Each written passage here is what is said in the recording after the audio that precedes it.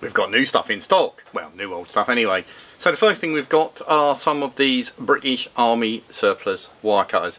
We might have done a video for these before, I'm not sure, but we've certainly got them back in stock now.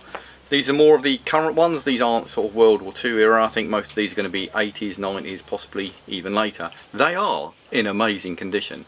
I think we'll probably be listing these as used and new and unissued, because honestly, like these ones, they clearly have never seen service. I think mainly they come with like the little string lanyard as well. We do also sell the pouches, so should you want to keep your pair of wire cutters in a DTM camouflage pouch, because I think they're the only ones we've got at the moment, we have got a load of those in stock as well, and we'll sell them with the option to buy them with or without the pouch. I think they're around about £17, something like that. That includes postage.